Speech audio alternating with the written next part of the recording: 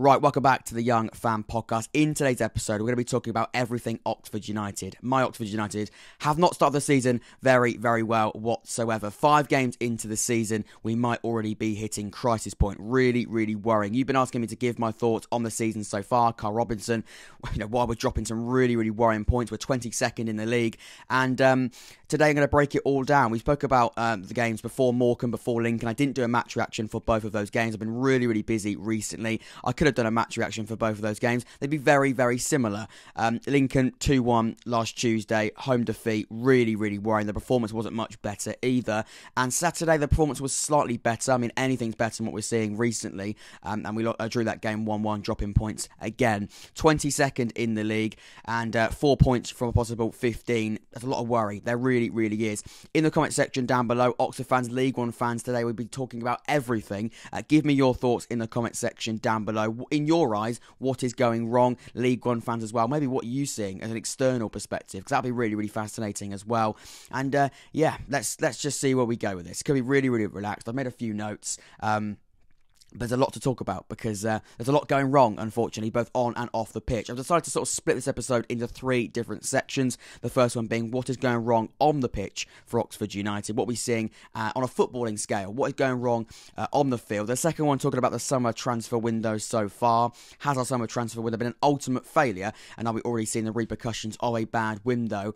And finally, what we can do to improve the season. What can Oxford do to improve this campaign? Because like I keep saying, and how I'll probably repeat myself throughout this entire episode, it has not been good enough, and the only way is up.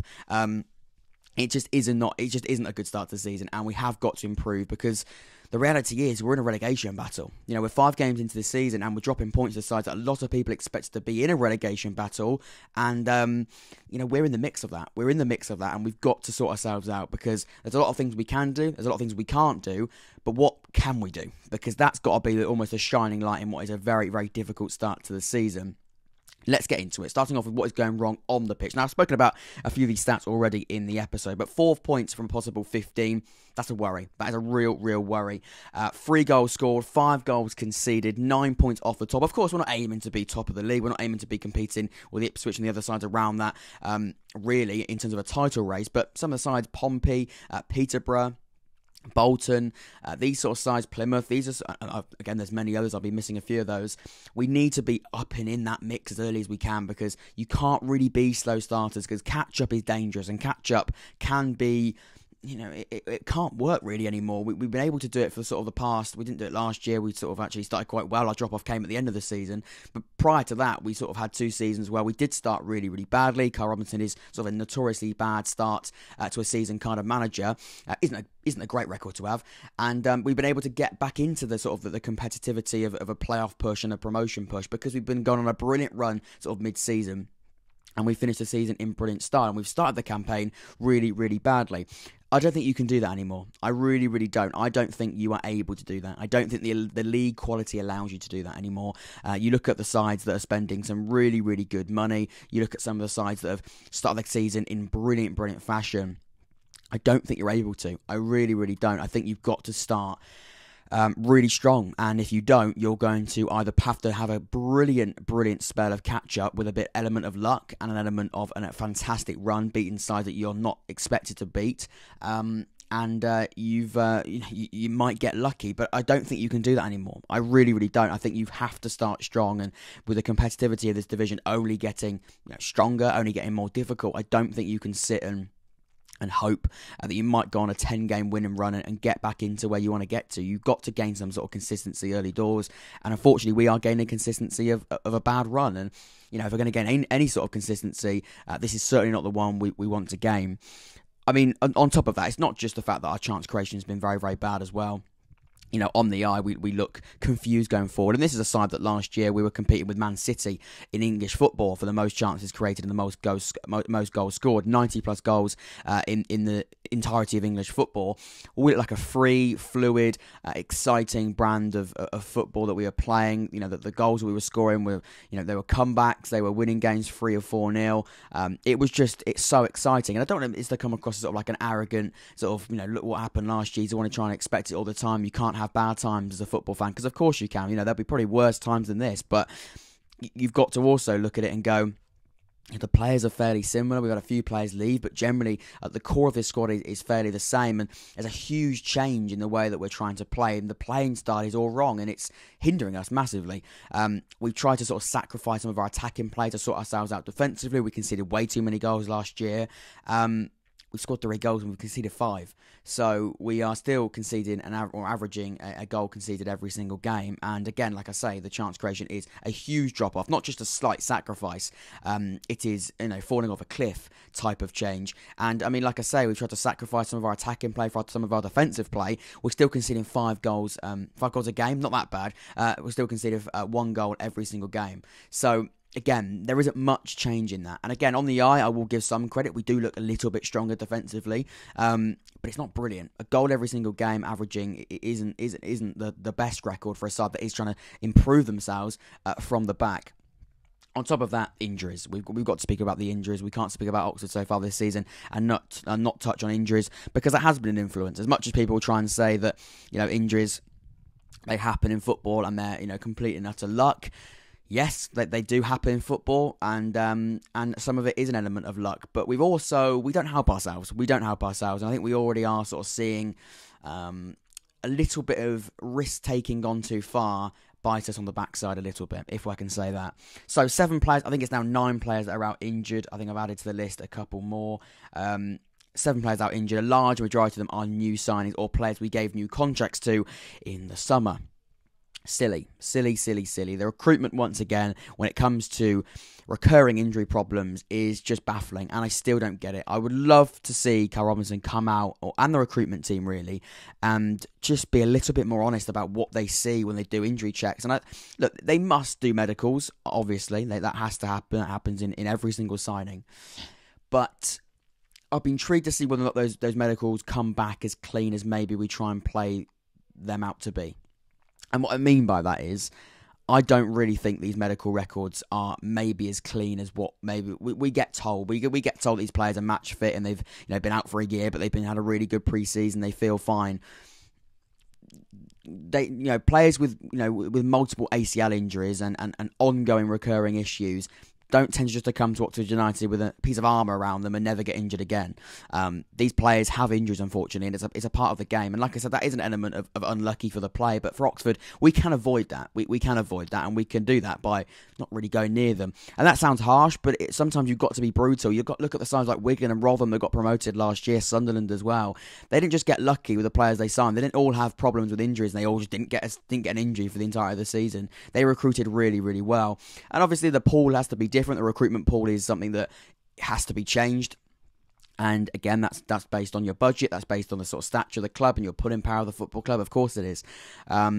But we do sort of tend to swim in the pool of championship release players that have no doubt got talent, but certainly carry recurring injury problems. And for the majority of the season, they can play 2 games and are out for 2 weeks, then come back for 2 games. They might get a really serious injury, be out till Christmas. They might get a really nice run of games for a couple of months and be out injured and don't see the end of the campaign. And that isn't good enough, because that's not going to get you promoted. We'll read through some of them. I mean, the big one is Marcus McGaune. Spoke about it originally. I think it was a cramp that came out when it first was announced as a new injury. He came off the pitch injured against Morecambe. First and foremost, it looked like it was either a hamstring injury or maybe cramp. He went down, like he'd been shot, to be fair, and you could tell straight away that was going to be a bit of a concern. But cramp, that can be a fairly comfortable injury to sort of see off. But it doesn't look like it's going to be cramp, because he still seems to be carrying that injury now and he's going for a scan. So it's definitely not cramp. That looks to be a hamstring injury. Sam Baldock signed a new deal in the summer. We have not seen him play a game of football yet. That is, of course, a recurring injury problem. Yannick Wilchler, of course, I can't even pronounce his name, but we haven't seen him play yet, so that's my excuse there.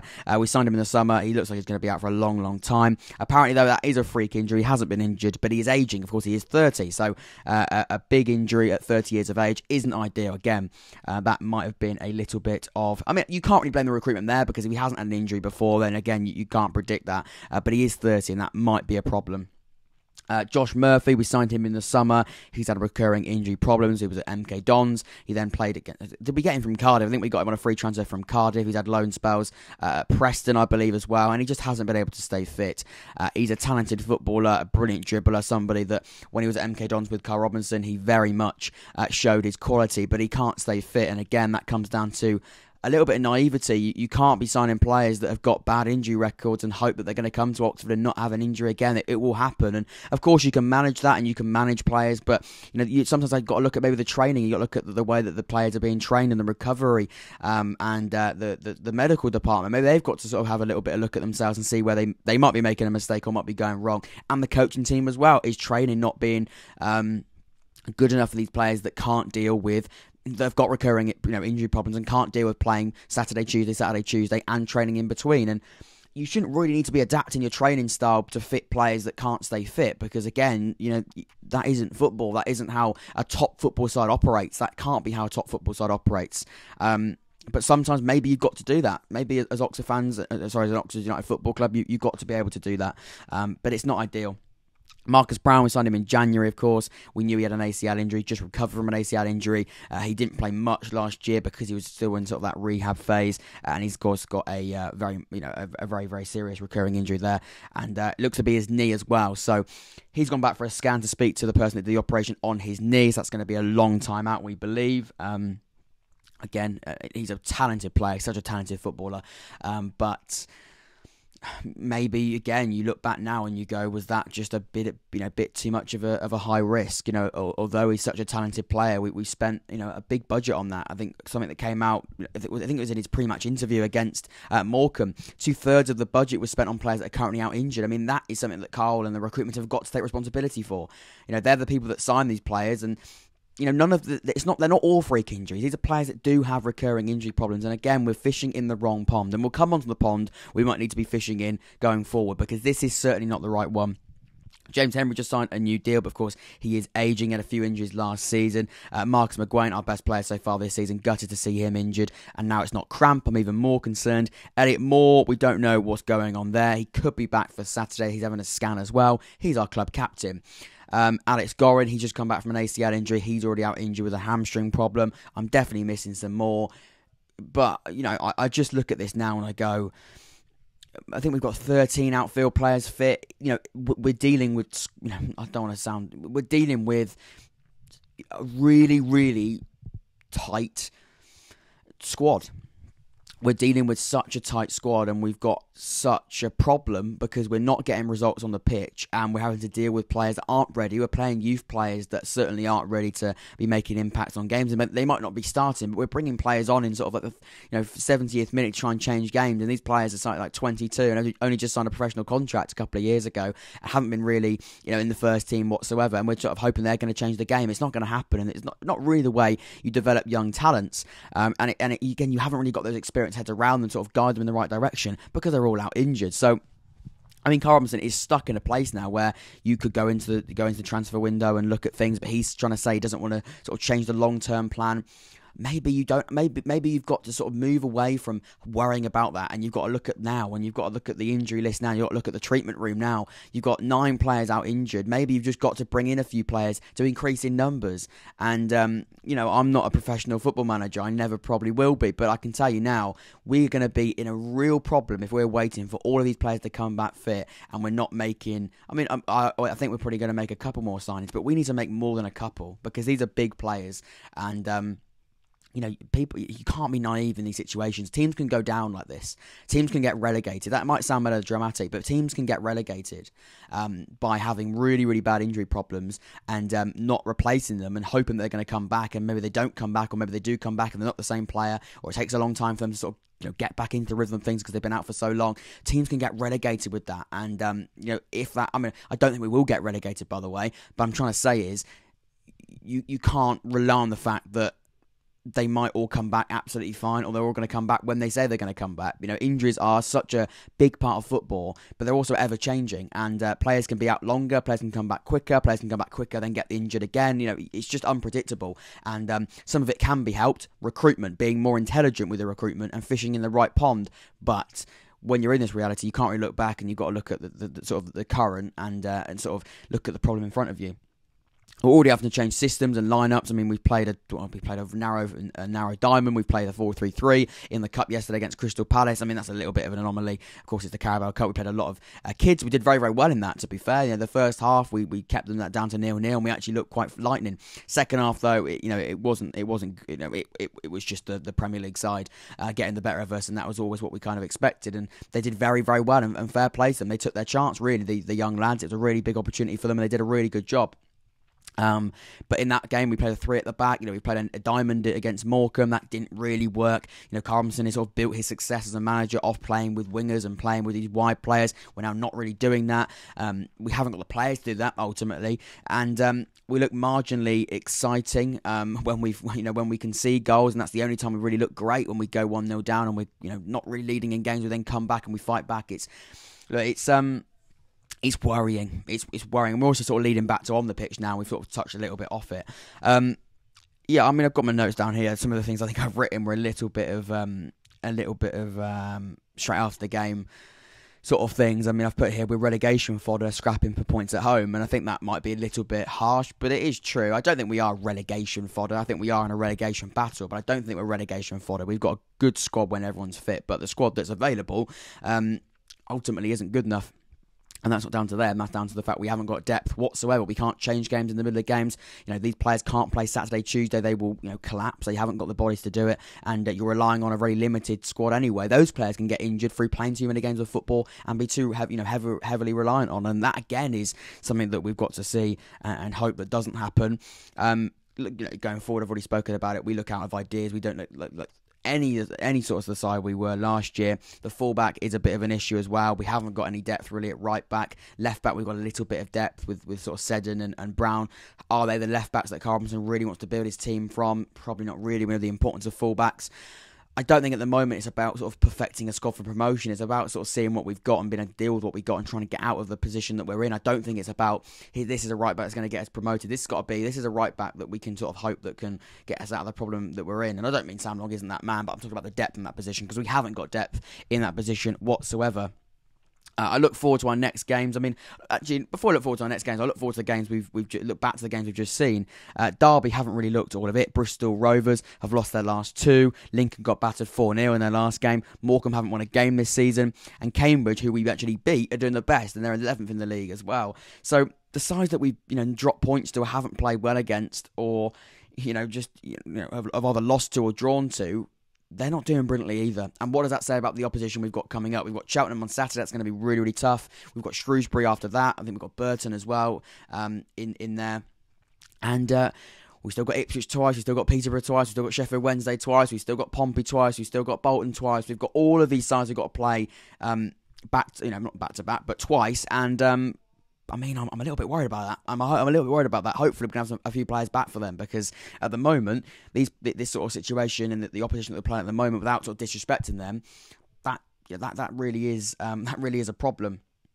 Defensively, we do look a little bit better on the eye, but we still conceded 5 goals in 5 games. So a side that's been improving defensively, still conceding and averaging a goal conceded every single game. So that again is something that Karl Robinson's got to look at, because we sacrificed our attacking play for this, and we're still conceding goals. Maybe it's not the amount of goals we would have conceded last year, and a goal every game. It's not awful, but you've got to score, and we're not scoring either. So that's why the narrow defeats are happening. That's why we're losing 1-0 and 2-1 and 1-1, and they're all low scoring games, because even the game we won 1-0, because you can't rely on scoring goals. And if you're still averaging a goal, every game we're conceding and we're not scoring goals. I mean, at least last year we conceded a couple, but we scored quite a lot. We got away with it. But this year, you're still conceding just 1. You've got to score some, because otherwise you're going to drop so many points through the season.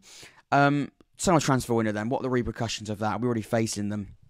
We have made some helpful additions. I don't think our summer transfer window has been awful, but we spoke about it originally when it came out, or when the window opened, and when this sort of whole discussion. I did lots of other clubs, and I spoke about Oxford really. I did a dedicated episode on that, actually, didn't I? And I said that I'm dreading the season was the title. I think I got that one. I know only 5 games in, slightly correct. But we lacked urgency. And I was worried about being underprepared, and I stick by that. I think we were underprepared. I think we waited too long on players that weren't really ever interested in coming, if that's what you want to believe. And I also think we panicked a few of the signings. I think some of them were panic signings. I don't think all of them we were looking at from the start of the window. I think we got to a point where we knew we needed to get some players through the door, and there's a few free players from Championship release clubs that ultimately we were able to sort of pick up. And I still think we are underprepared, because I think we have seen a window where we've sort of gone and hoped and taken a few punts on players that might stay fit, and even the players that are staying fit maybe aren't working hard enough. Jody Jones, the player I'm hinting out there, came out yesterday. He's not in the starting 11 because he's not working hard enough. I mean, you signed him, Karl. You signed him, and there's a risk on that anyway, with the fact that he's always injured, and he's been injured for a long, long time of his career at Coventry. He's talented, but you signed him. So again, coming out and talking about being not working hard enough, I mean, that is down to you. He went to Spain with us on a training camp. He spent the whole of pretty much pre-season playing games for us. So again, responsibility. It all comes down to responsibility, and who's going to take that responsibility? Of course, Jody Jones has got to take the majority of it, but Robinson took that risk, and it looks as though so far, even the players we have signed, they're not even working hard either. So, where do we go? Where do we go from here? It's almost laughable now. What can you do? That is just like that you just. I heard it and I just went, what can you say to that? What can you say to that? Of course, there's still holes in that side that needs to be resolved. Fullbacks is one. I know a lot of holes in there need to be resolved with the fact we've got so many players out injured, but we won't be filling all of those gaps. I do believe in Karl saying that we don't need to be just bringing in loads of players, because those players will eventually come back, and then you're going to have a silly squad.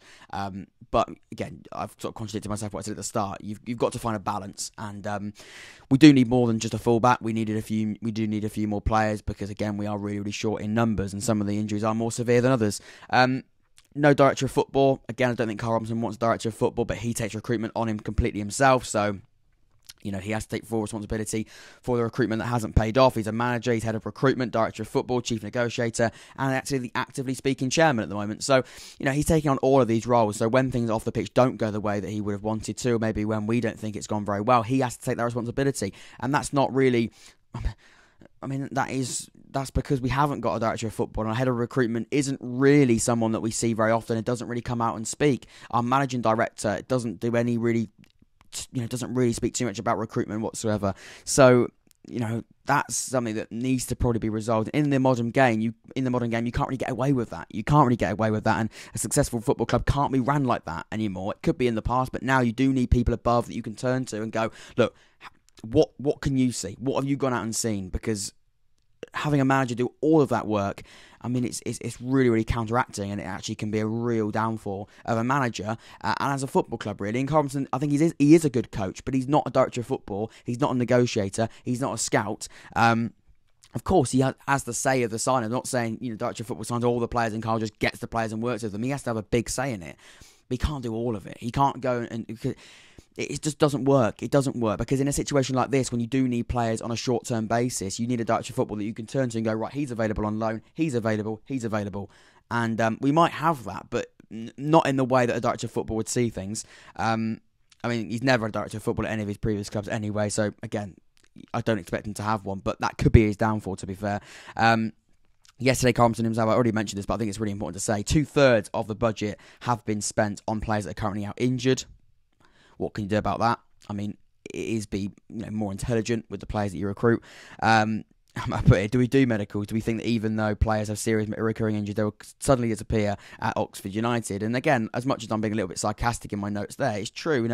These players that have recurring problems, they don't just come to Oxford and grow this sort of like imaginary armour and never get injured again in their life. They will continue to have injuries, and we're seeing that. We're seeing that massively this year. And it's not just this year, by the way. It's happened for multiple years. We've just got away with it because we've signed a few players that have got away with it, and we've signed a couple of players that weren't ever injury prone, and they've almost sort of hidden the players that were. This season, we've signed a lot of players like that, and there's been no real player that's hidden it. Stuart Finley to an extent, but not really.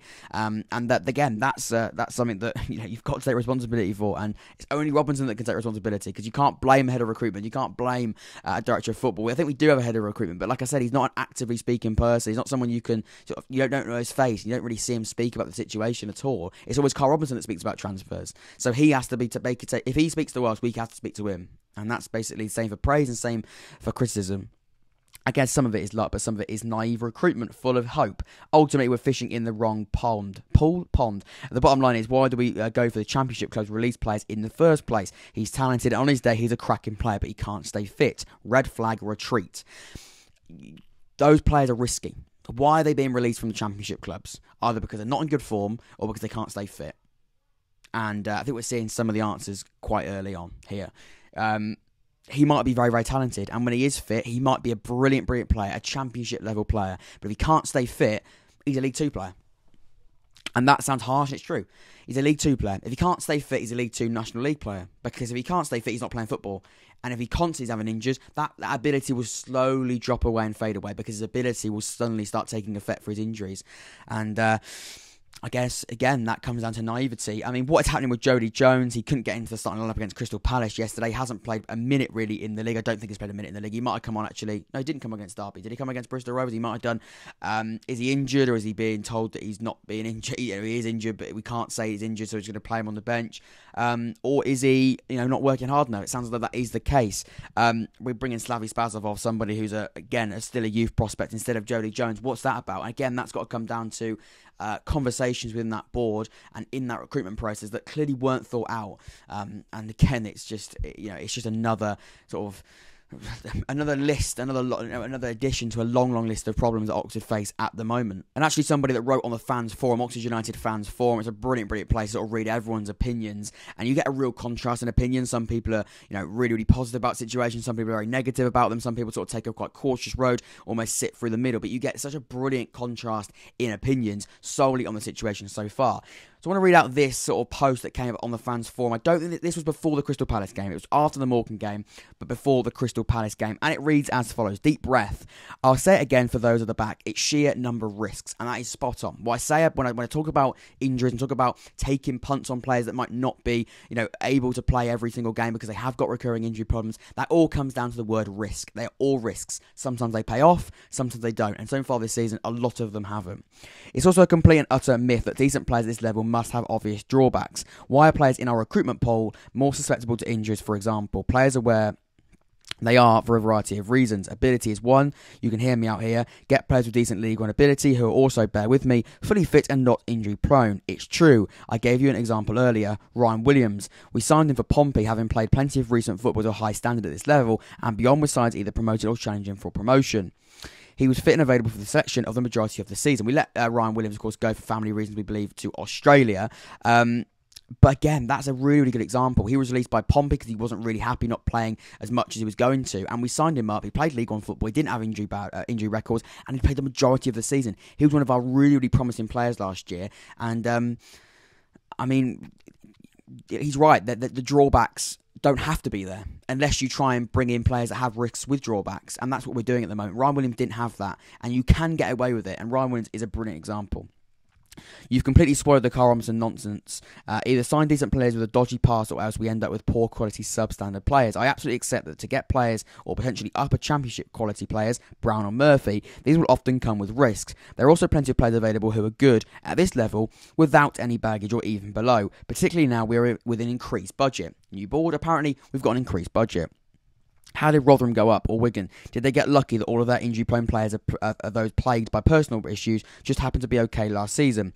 What luck for them? Of course not. They signed players like Tom Naylor from Pompey with a consistent track record at this level of both regular playing time and game time. Not a crock, yet still good footballer capable of winning promotion at this level. They do exist at every level. Chris Wilder found them when they were in the conference. We need a manager who can find plenty of them in League One. So what he's basically trying to say there is, there are players in League One and even in League Two that we can go and sign. League Two players that are hungry, that are driven, that want to make that step up. Why do we not go down and try and look at those type of players? We've got Rob Atkinson from Eastleigh in the National League. And he's gone up to play for Bristol City, and he's now playing regular football in the Championship. He never had injury problems. He still hasn't had injury problems. Even our Irish connections this year haven't been great. We look at players that we haven't really sort of swum in that pool, other than Ed McGinty, the goalkeeper. Players like Mark Sykes, who's gone, Gavin White, who have now gone. But these are players that we got from Ireland, and these are players that proved to be really good and hungry as well. They wanted to make that step up. They were really driven and hungry to prove themselves at this division. Players like Browne and Murphy, they've played in the Championship, and their role is now to try and get a League One club into the Championship. I'm not saying they haven't got driven, they haven't got drive, they haven't got ambition, they don't care. I'm not saying that whatsoever. But players in League One, League One and League Two, that's the type of pool I think we need to be going down, and we're missing out on that pool massively. And if we have got an increased budget, we can look at that and we can go down that route. But we decide not to.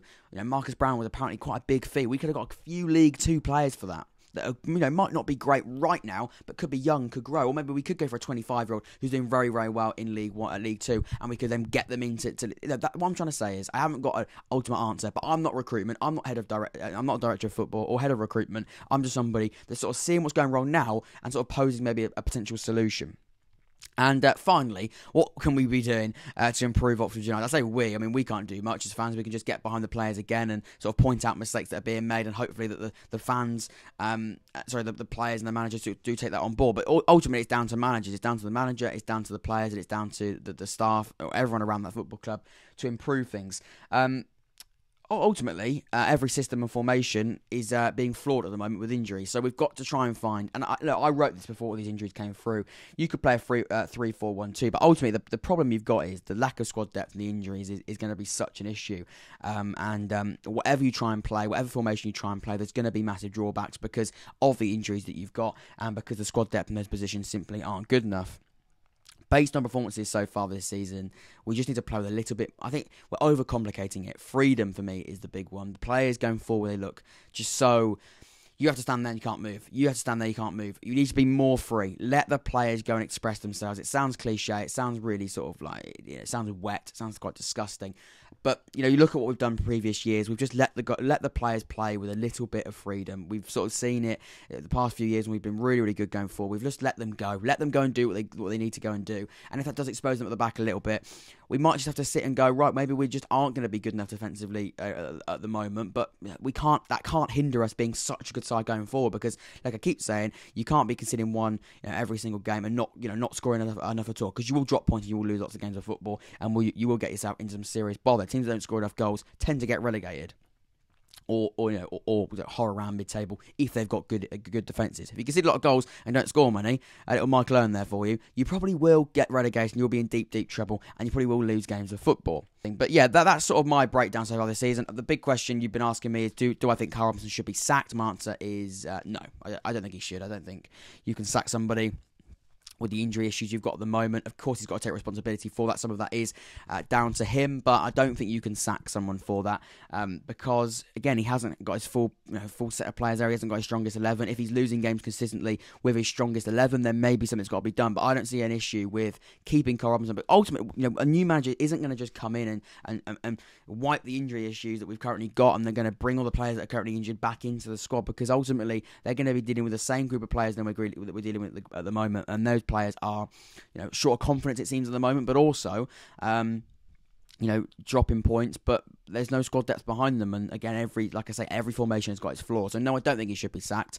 I think that's very, very reactionary early doors. Like I say, we probably are already hitting crisis point for injuries, for the fact we are in a relegation battle early doors. It's been a really, really bad start to the season. Things on and off the pitch are going very, very wrong, but you can't sack a manager for the fact that he hasn't had his full set of players available to him. If he lost, 5-6 games on the bounce with his full available set of players, then maybe there have to be a real investigation into it. But at the moment, he's dealing with the players that he's got, and like I keep saying, he does have to take responsibility for that, but that is the situation we currently find ourselves in, and we've got to move forward, and Cheltenham now has to be that big focus. The young lads did really, really well against Crystal Palace, dealing with a very, very good Premier League side, and hopefully some of them might get into that 11 on Cheltenham on Saturday. But we'll have to wait and see. But this has been my sort of talk about Oxford so far. It's been very, very long. Hopefully it's not too long, and hopefully you did enjoy it, breaking down what's been a really, really bad start to the season. Hopefully a win on Saturday. We'll have to see about that. But take care, stay safe, and I'll see you all very, very soon. Take care.